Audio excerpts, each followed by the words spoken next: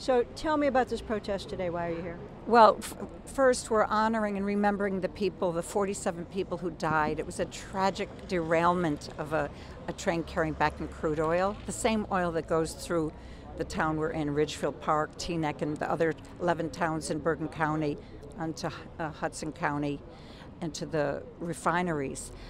Train carrying back in crude derailed and exploded like a bomb, and 47 people were killed instantly. 25 children were left orphaned by it. So we're going to be reading the names of those people who were killed. And then we don't want oil trains coming through here. We don't want fossil fuels. So we're trying very hard to keep, work with others around the country and the world to keep fossil fuels in the ground. Now tell me about the gas plants. Okay, so now there are proposals for two fracked gas power plants. One that would be built in North Bergen, which would provide electricity for New York City. They didn't say they wanted it. We have that one, and we have another one New Jersey Transit has proposed for Kearney.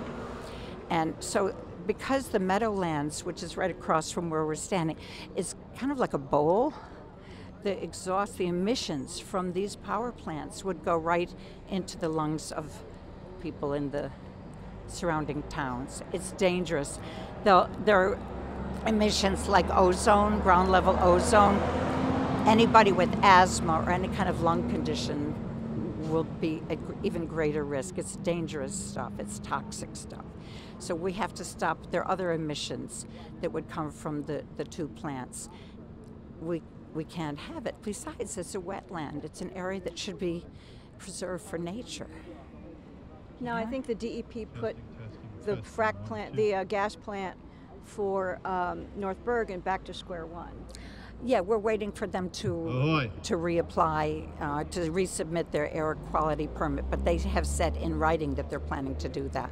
So we will continue our fight until we stop, not just those two plants, but there are 12 plants and power plants, compressor stations, pipelines around the state we're trying to stop. So we're working with a lot of, you'll see people here at this rally from all different struggles around the state, trying to get the governor to issue a moratorium. I see it as a life and death issue. I really do, and I'm not exaggerating. Anybody who's got someone in their family or who has asthma, they know how dangerous this area is already. We've had ozone alerts already this summer, but with one or two new power plants in the area, there will be real deaths. There'll be deaths. This is scary stuff. It's dangerous, and we should be on the path to, using renewable energy.